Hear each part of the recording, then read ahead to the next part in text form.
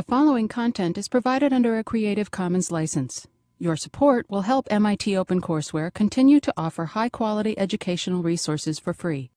To make a donation or to view additional materials from hundreds of MIT courses, visit MIT OpenCourseware at ocw.mit.edu. A couple of announcements. Tomorrow we'll resume testing. We'll have Quiz 8 based on the two versions of Homework 7, one of which, the second one, the beta version, I've relabeled Homework 8, and it's posted on the web as such. So that there's no confusion. There's a Homework 7, and there was a second Homework 7. One focused on X-ray diffraction, and the other one had X-ray diffraction and defects. So that's the subject matter for tomorrow's 10-minute test. And I think that's all I have by way of introduction. Anybody recognize the music? Philip Glass, yes. What else would you play if you're teaching amorphous solids? You could play something like Glass Onion by the Beatles if you can stand the Beatles, but didn't want to do that. So, oh yeah, there's people my generation, there's two categories, those that think the Beatles are great and those that think they're just, and I'm in the second category. They bore me. Anyways, this is what we were looking at. Okay, so what we want to do today is continue the treatment of glasses. Last day we saw that amorphous solids were formed under certain conditions, and these were the three that we enunciated, that glass formation is enhanced, and here I'm talking about liquid to solid. Liquid to solid. We can also form glasses by vapor to solid, but I'm talking about the dominant form of glass formation. If we have a highly viscous liquid that is trying to rearrange itself to find a rather complex crystal structure in the solid, and the cooling rate is very, very rapid, those three factors together will make it difficult for the atoms to find their proper lattice sites. And as a result, some of the disorder of the liquid will be quenched in, and the result will be a glass. And today I wanted to study a particular form of glass, which is the dominant one. You know, silicate glasses. And these are based on silica, and we're going to study their structure and their properties today. And so the first thing we want to recognize is that we're talking about something that's inorganic and covalent. It's covalent.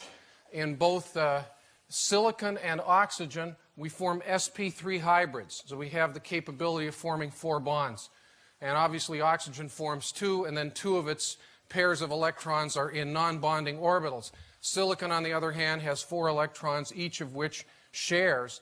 And the difference between what you're seeing here and what you're seeing in something like diamond is that in diamond, or in a crystalline silicon, all of the atoms on the board would be the same. We'd have either all carbons sp3 hybridized or all silicons sp3 hybridized. Here we've got silicons and oxygens. So each silicon has 4 oxygens as nearest neighbors.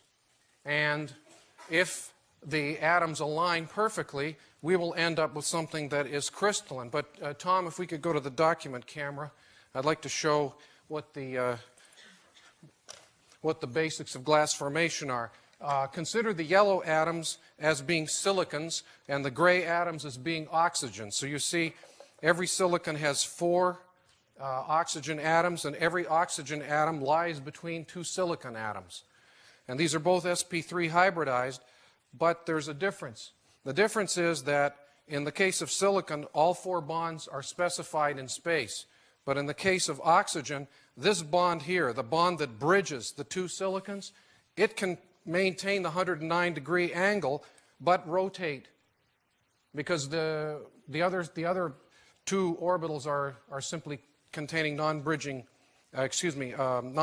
electrons. So because this is free to rotate, we have the possibility that in the liquid state it's twisting and turning every which way.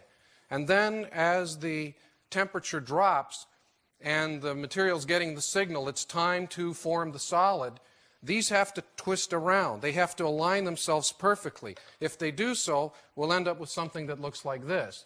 Now this, strictly speaking, is not crystalline quartz. It's a cousin of it. It's a wurtzite structure. But again, you can see sp3 hybridized yellow atoms with bridging gray atoms. And when everything lines up, we end up with something that's a three-dimensional crystal. So you see something that is net cubic. You've got 2 atoms per lattice point, and so on. There's a 001 plane, 002, and so on. Everything's making sense.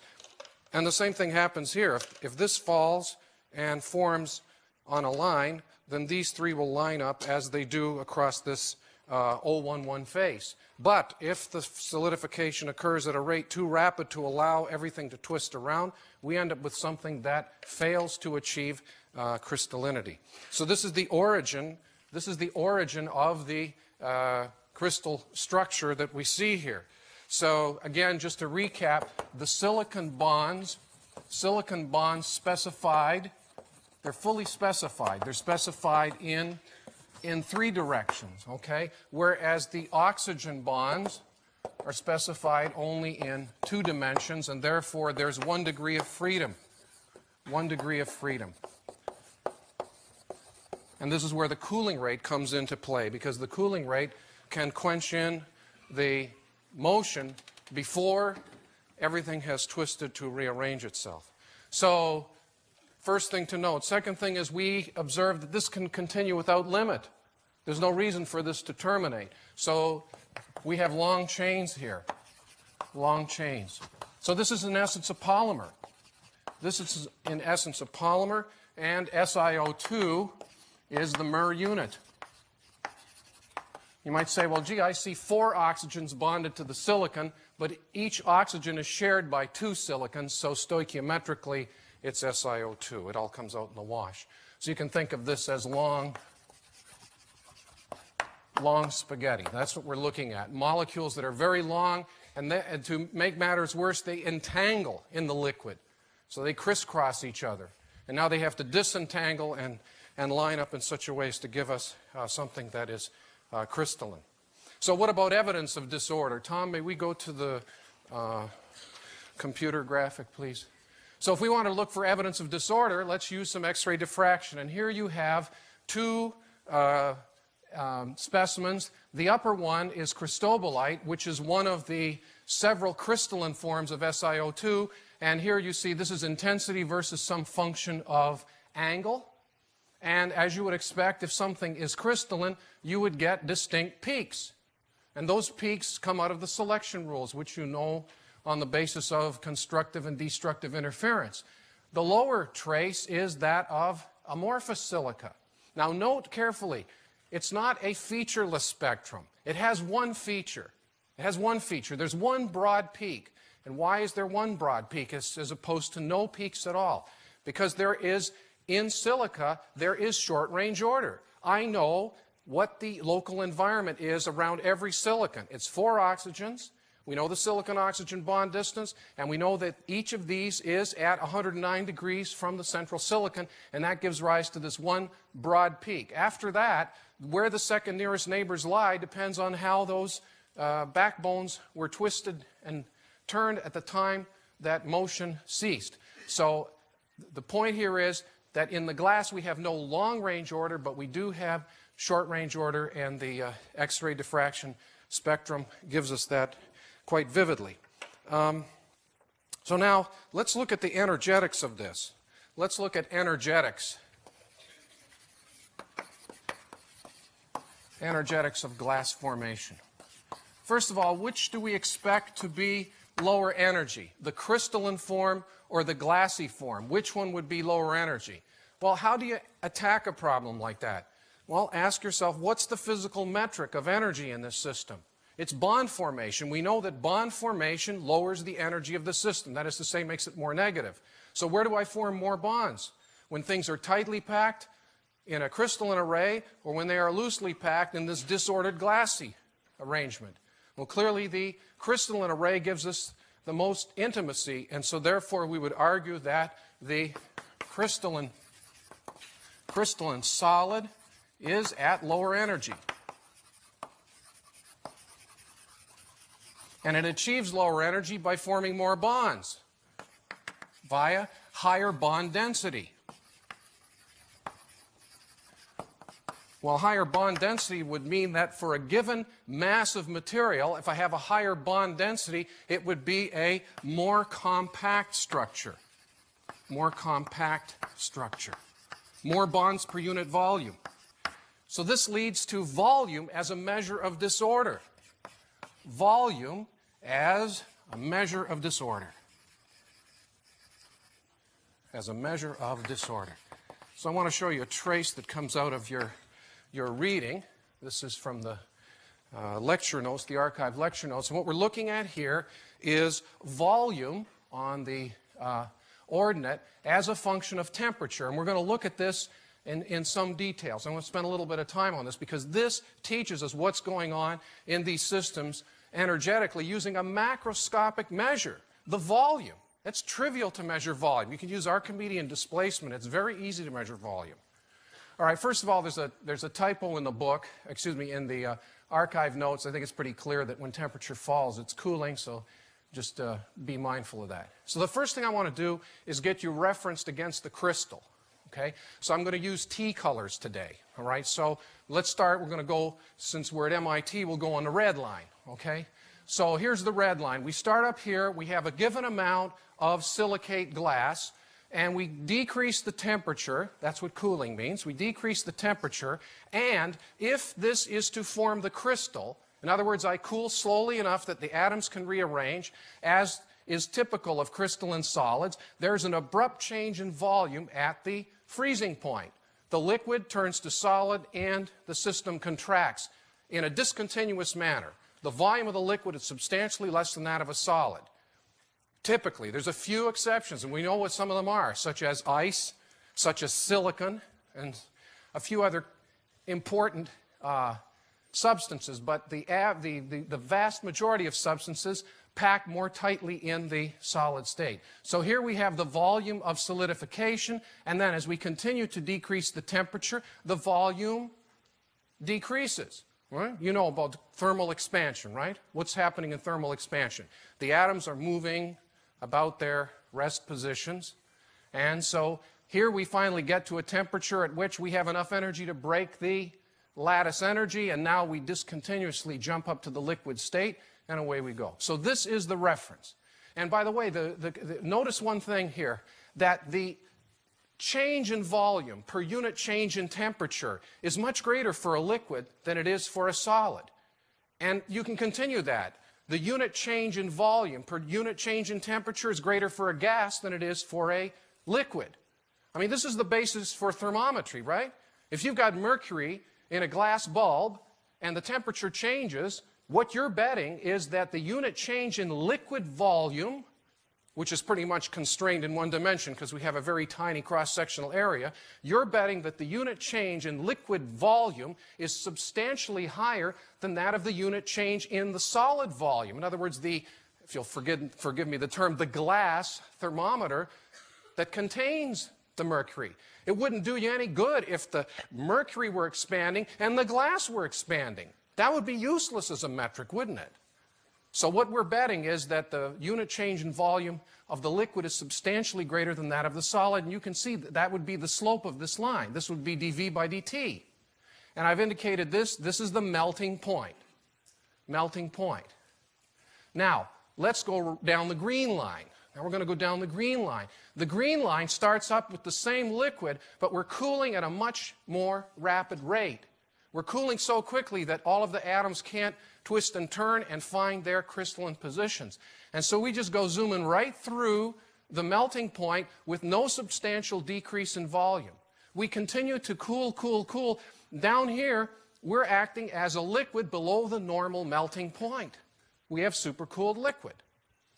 And finally, we get to a temperature below which the change in volume levels out to that of what you'd expect down here in the crystal. And this knee in the curve is called the glass transition temperature. So above the glass transition temperature, this material is behaving as a liquid. And you know that viscosity is strongly dependent upon temperature. So I'm not saying that this is flowing like water. It starts off flowing like honey, and down here it's flowing like honey, you know, the proverbial molasses in January. It is viscous, but very, very viscous.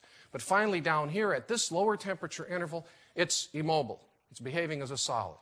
But the interesting thing here is that this knee in the curve is a function of the cooling rate. We have a rate-dependent process. As you'd expect, if I cool more quickly, it's like the musical chairs. Instead of gradually decreasing the volume, I just cut the volume. So let's do one more. So, by the way, what's the point of all this? I forgot. We said that volume is a measure of disorder. So if we use, let's say this down here against the origin is room temperature. So the projection of this lower line would be the unit volume of the crystal. And you can see the projection of the upper line here is to a higher value. And that excess volume is some measure of how much disorder has been quenched in. If the crystal had truly formed, we would have the volume of the crystal. So let's do it again, only this time we go much more slowly when we cool. If we go more slowly, doesn't it stand to reason that the system will have more time to rearrange? And so therefore the amount of excess volume that quenches in is not as great. So this excess volume is not anywhere nearly as great. So what have we shown you? We've shown you a lot. We've shown you the dynamics of glass formation. So let's write this all down. This is really good. So first of all, what do we see? We're looking at liquid to solid transformation. And we have two possibilities. We can either make a crystal or we can make a glass. That is to say, it can be crystalline or amorphous. Okay? Crystalline or amorphous. And how do we indicate? We indicate solidification point. Solidification. The metric that we're using for solidification is the knee in the curve of volume versus temperature, because we know we've achieved solidification on the basis of coefficient of thermal expansion. Coefficient of thermal expansion of the solid is substantially less than the coefficient of thermal expansion of the liquid. So if we're looking at V versus T, we define the temperature at which solidification has occurred when we switch from the high value of the liquid to the low value of the solid. And the only difference between solidification to form a crystal and solidification to form a glass is that if we look at V versus T for crystallization, I have a steep slope up here, I have a gentle slope down here, and I have an abrupt change. I have an abrupt change. Whereas in the case of glass formation, V versus T, this is glass formation. In that case, again, I have the steep slope at high temperature, I have the shallow slope at low temperature, but there is no abrupt change. So this is called the melting point, and this is called the glass transition temperature. Glass transition temperature. In both cases, it's the coefficient of thermal expansion that clues you in, because in glass formation there's no abrupt change in volume. And so this is going to be the lowest volume. This is the volume of the crystal. And this is the volume of glass at some particular cooling rate. So this is V1, and just for reference, V crystal is down here, and this excess volume is the measure of disorder.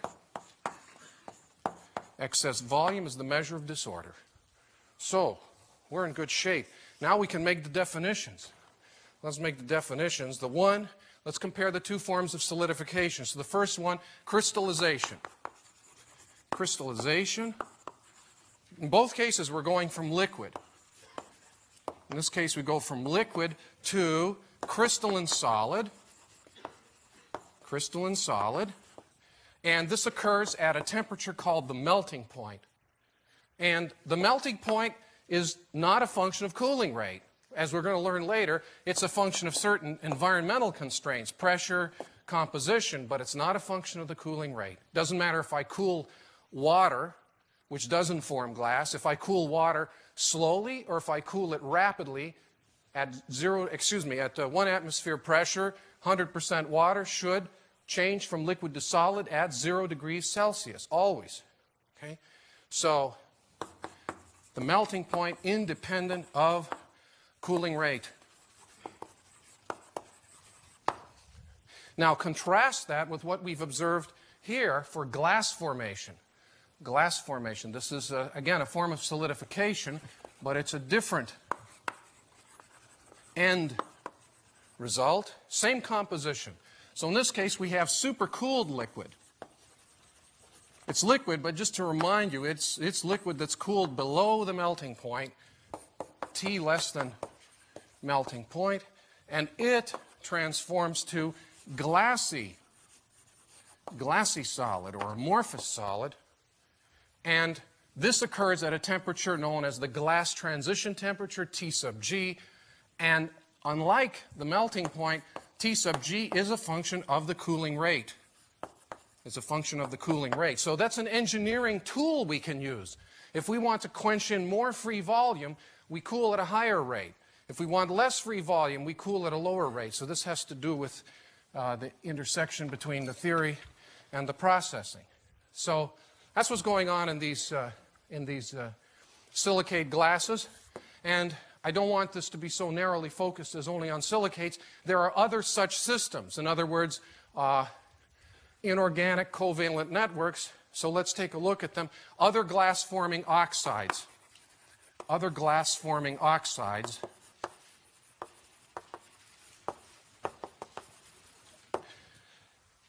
What are we going to look for? We're going to look for oxides that have the capability of forming covalent bonds. Covalent bonds. Covalent bonding of the metal atoms, of metal to metal, right? Silicon is more metallic than oxygen, so we have covalent bonding of metal to metal via bridging oxygen. Via bridging oxygen. Oxygen acts as the bridge between the metal ions. So we never have two silicons bonding to one another. We always have a silicon to silicon via the oxygen. So let's look at them. Well, we've got silica. If we believe Mendeleev, then germania should work. GeO2 should work. So germanate glasses. We can also look at group 3, B2O3. Boric oxide can form glasses, borate glasses. And I think I've got a slide of that. Yeah, and on the left side, you see boron as group 3. It forms sp2 hybrids. So sp2 hybrids will give you 3 bonds, 120 degrees in the plane. So this is crystalline. This is crystalline B2O3 on the left side. Whereas on the right side, you see that sometimes there's the freedom to twist, and as a result, this is not lying in the plane. It's hard to see this, but the right-hand image rises and falls above and below the plane of the projection, and the result is we have disorder. And you can see with the naked eye here, the unit volume, if we say in round numbers we have the same number of atoms left and right, you can see that the volume of the glass is far in excess in the volume of the crystal. And I could measure the change in volume between that of the disordered structure to that of the ordered structure and say the magnitude of that difference is a magnitude of glassiness. If this is only a small volume larger, it's axiomatic. Then it must mean it's darn close to purely crystalline. So you can see very nicely. So this is borate glasses, and we'll say something about those later. We can go to group 5, phosphate glasses, P2O5, vanadate glasses, arsenate glasses, and lastly, stibnate glasses. So these are all elements that can form three-dimensional covalent networks via bridging oxygens. Now, let's look at the properties. It's time to talk about properties. We know enough. Let's go. They're chemically inert. How did we conclude this? They're chemically inert. I've got strong covalent bonds, satisfied octet stability. These things are not going to react with other compounds because they're stable the way they are.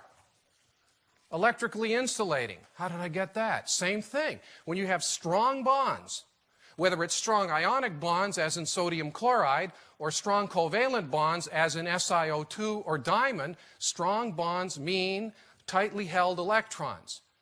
Now remember, all that glitters is not gold, but it must have free electrons. So this will not be a good conductor of electricity. In fact, it is a good insulator. And if you go out in the street and you see some of the old telephone poles, you'll see these silicate, they're typically brownish. They're standoffs where the wires hang from cross member to cross member. They're all made out of these materials. Mechanically brittle, strong bonds. We don't have the shared smearing of orbitals as we do in metallic bonds. We don't have that. We have things that are very strong, very directional, and so there's no possibility of glide. Optically transparent. Yeah, I know, because they're glasses, right? No, they're optically transparent. Oxide glasses are optically transparent. Metallic glass is not optically transparent. Why are they optically transparent? Strong covalent bonds. So therefore, the energy levels are far apart, and visible light with its puny 2 to 3 electron volts per photon can't disturb the inner workings of the glasses. And they're visually arresting because they can form.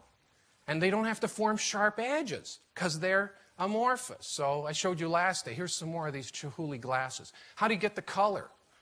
Where's the color come from? Where do you get color? How do we get the blue diamond? Well, if the band gap is like this and photons of light are like this, I need to park some dopant in the band gap. This is band gap engineering.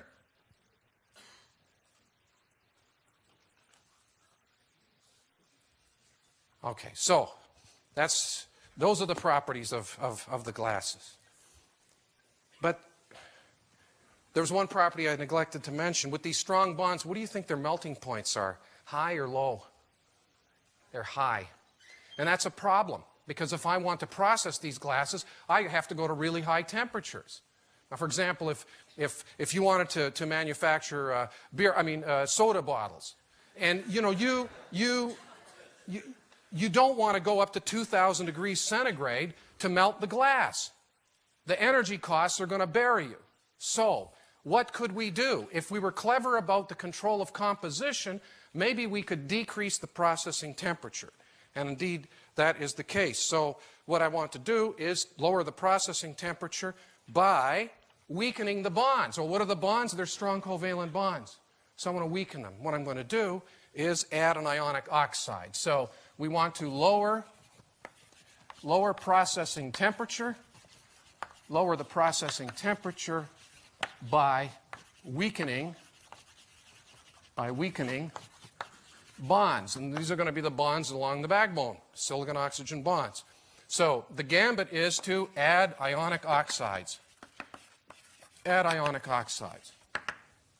So let's look at one. Here's a classical one, calcium oxide. Calcium 2 plus, oxide 2 minus is a good. Calcium's from group 2, oxygen from group 16. We want an oxide because we want something that's soluble. So let's go. Let's dissolve calcium oxide into silica. So we dissolve, and calcium oxide is ionic, and it dissociates to give calcium cations and oxide anions. And then the magic begins. Here's oxygen in a bridging position between two silicons. And here's this free oxide ion. So this is the ion. This is a bridging oxygen. And what happens is this oxide ion comes over here and says, I can lower the energy of the system by breaking this bond and turning that structure into the following one. Instead, oxygen will insert itself. And so now the chain has been cut here. The chain has been cut. This was a free oxygen, and now the oxygen's attached itself to one side of the broken piece of chain, and the other oxygen remains attached. And now I've got charge neutrality. I've got a 2 minus here, so I'll put 1 minus here and 1 minus here. So now the chain has been cut, and just for grins and chuckles, we'll bring over calcium as a spectator to give us charge neutrality. So what's the effect here? The effect here is to shorten the chain. Shorten the chain. And what happens if you shorten the chain? Well, look at our factors that promote glass formation.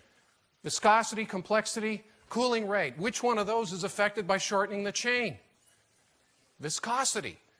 If you've got long spaghetti strands or short spaghetti strands, Okay? Spaghetti, macaroni.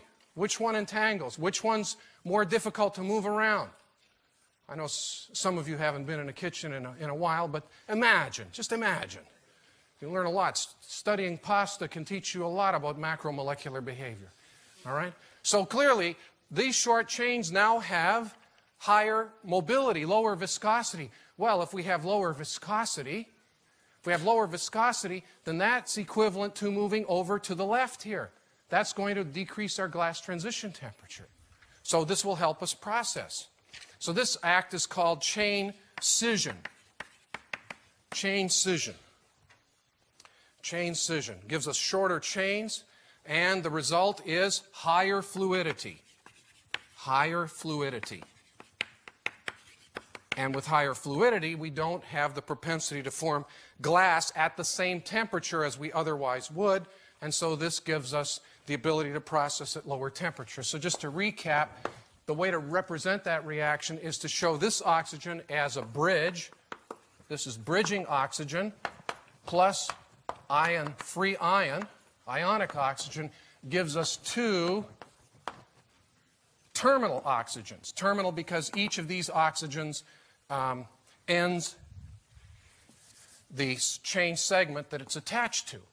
And it's got a little -1 charge associated with it. So this is chain scission, and this lowers Tg. Lowers Tg. So that helps us to process. So what's the menu of oxides that we can use? I said we need something that's ionic, so it will donate the O double minus. If it doesn't donate O double minus, it won't help us with this reaction. So there's a ton of oxides we can use. Group 1, we could obviously use very metallic oxides, lithium oxide, sodium oxide, potassium oxide, etc. We can pretty much use any group 1 oxide. I've shown you calcium oxide. If calcium oxide works, what's an even more strongly ionic oxide than calcium oxide of group 2? Magnesium. Of course, it's smaller, got a higher charge density, higher Madelung energy. Doesn't that sound a little bit like quiz or test number 2? Yeah. Okay, so we could use any of the group 2 oxides. They would work in chain scission. How about group 3? Any oxide donor, good oxide donor. So, and we use these. I'm going to show you examples in commerce where these are used. Not the first one. Scandium oxide is not used. It's so expensive. But lanthanum oxide, maybe, but in your catalytic converter in the automobile, you have yttria-stabilized zirconia acting as the sensor. And we can use some group 4. Group 4, we could use lead oxide. We'll see an example of that. Or you could use tin oxide. This is the divalent oxide, and this is the tetravalent oxide of tin. So these are all oxide donors, and you will see various combinations of these added to glasses in order to achieve the kind of chain scission that we're looking for. And here's some really interesting data. This is XPS data. This is XPS data. What we're looking at is sodium oxide. This is Na2O, SiO2. So it's slightly modified. All right. These materials, all of them, I forgot. I meant to give the term for all of these types of oxides, the ionic oxides that engage in chain scission. The term used for all of these oxides is network modifiers, to modify the network by cutting the chain length. So these are called network modifiers. So this is a slightly modified network that these data come from. And all of these are called network formers. Let's get that up there. These are all network formers.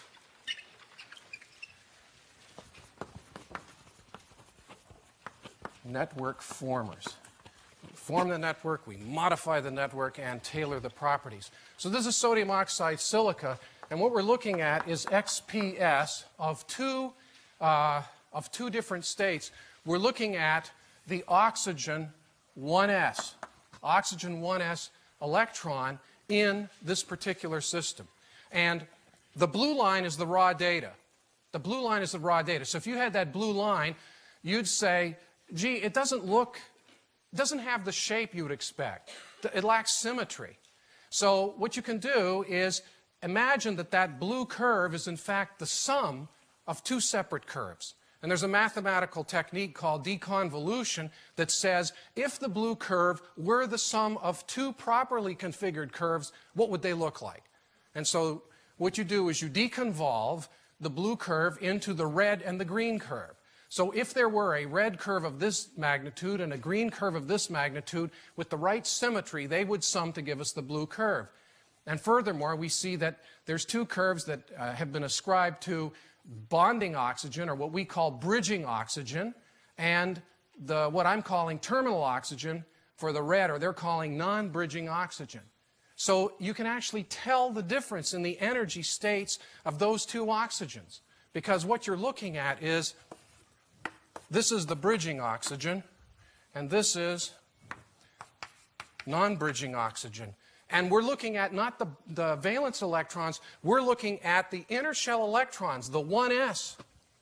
And so the presence of the silicon on either side, the presence on the silicon here on either side, as compared to the presence of silicon only on one side, has an effect on what the 1s electron in the two atoms senses in terms of nuclear charge versus screening of all the electronic charge. Clearly, in this case, with the silicon pulls the electrons farther out than they would be here, because here you've got non-bonding electrons not having to go out. So in this XPS spectrum, it's possible to see the subtle difference in the energetics of the two electronic states, which I think is just so cool. It's very elegant. It's very elegant. And so let's keep going. What's the worst we can do to modify the network? I said this is a long chain. I keep cutting and cutting and cutting until, in the extreme, I'm down to 1 unit. I can't get any smaller than 1 unit. So what's 1 unit? It's silicon with 4 oxygens. 1, 2, 3, 4. Silicons plus 4. Each of the oxygens is minus 2. So this has a net charge of 4 minus. So it's just a single complex anion, right? It's just something with a net charge of minus 4, and this is called the orthosilicate anion. And we could make a compound of this stuff. If we need to balance it with some cation. We can't just throw anions around. So if you had Ca, calcium, you could take 2 times calcium, 1 times orthosilicate. This would be a salt. This would be analogous to sodium chloride or calcium fluoride. Only here you've got silicate as your anion and calciums. This stuff here does not form glass. This behaves as a molten salt. So it's very poor at glass forming and will crystallize on cooling. Well, let's look at the compositions of some of these glasses. Now that we know we can engineer properties by playing with a mix of former and modifier. There's a few of them worth looking at. First one is window glass, soda lime. Well, it's soda lime because it contains soda, which is sodium oxide, and lime, which is calcium oxide. What are they doing? They are cutting the chains, making the chains shorter so that you don't have to heat window glass to 2,000 degrees centigrade to process it. You can process this stuff down around 600-700 degrees C. Let's see, what else do we have here? Borosilicate. This is the workhorse for Pyrex. You have 2 network formers. You have silica and B2O3 with a little bit of modifier, sodium oxide, and alumina. Alumina is added to give thermal shock resistance. And thermal shock resistance comes from a 3rd category called an intermediate. And an intermediate improves thermal and mechanical behavior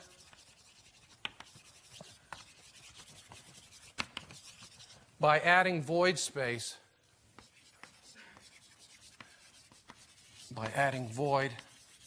And it does this because it forms, these are covalent. I'm going to show you these are covalent.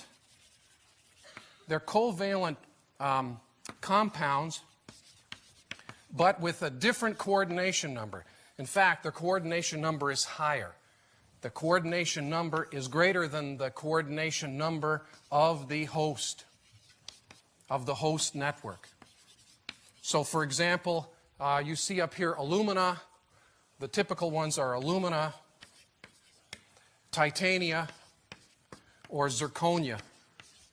And these typically have coordination numbers on the order of 6 to 8, whereas silica has a coordination number of 4. So by having the higher coordination number, when you have rapid thermal change, the system doesn't shock and shatter. Instead, there's room for flexure.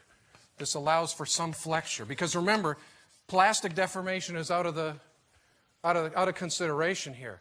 There's no opportunity for such things. So you can see evidence of that. Here's some light flint optical glass, 37% lead oxide. So what's the lead oxide doing? Two things. First of all, lead oxide up here is a modifier. So it's breaking the chains. And secondly, lead is one of the heaviest naturally occurring elements. So it's got a lot of electrons. So lead oxide is going to have a very, very high index of refraction. And in fact, if you put more than 24% lead oxide into silica, you have enough chain scission that when you cut that glass, it will look as though it is crystalline. And that's the basis for lead crystal. It's lead oxide modified silicate glass. And here they want to use it for high index of refraction optics so that you don't have to wear eyeglasses the shape of Coke bottles. You can now have something that's very, very thin, and now they've been able to do this in polymers to allow you to get the performance that you need. So now here we look at, this is the other curve from the reading. It shows viscosity as a function of temperature, and as I mentioned earlier, very strong temperature dependence. But what you can see is, here's pure silica, SiO2.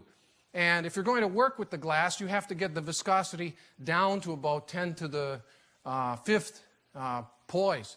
Just for reference, water is 10 to the minus 2 poise. It's 1 centipoise. So this stuff is very, very viscous. Right? And it becomes more and more viscous going through the softening point and finally annealing and strain. And on the next slide are these definitions, and they're posted at the website so you can go through. They're also in the readings. And all they're doing is defining these different points in terms of the change in viscosity.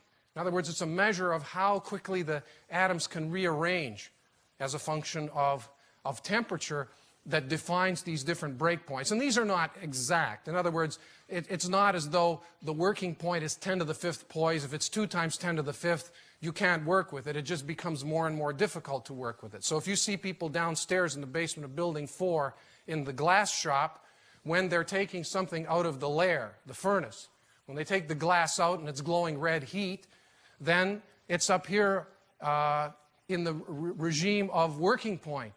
And as the glass radiates and the temperature is falling, they have a certain time window during which they can form the glass. And if the temperature gets below the softening point, at that point, they are not going to be able to shape the glass. So this is what you're seeing on this slide. And you can see how the addition of various elements, if you take a constant value, let's say take the working temperature, which is in round numbers 10 to the 5th poise. So for pure silica, we'd have to be up here at around 2,000 degrees Celsius. But if we add B2O3 and some Na2O, now we're operating at around 1,000 degrees. And if you add some calcium oxide, lime, now you're able to operate down around 800 degrees. So you can see how by changing composition through this mechanism, you can dramatically alter the processing temperatures of the various glasses. And that's exactly what we're doing. So, last thing to talk about is strengthening of glass, how to strengthen glass. Glass is not too bad in compression, but it's very weak in tension. Strengthening of glass. So, 2 ways of doing it. First is to thermally treat the glass. we're going to exploit the fact that glass has this dependence of quenched in volume on temperature.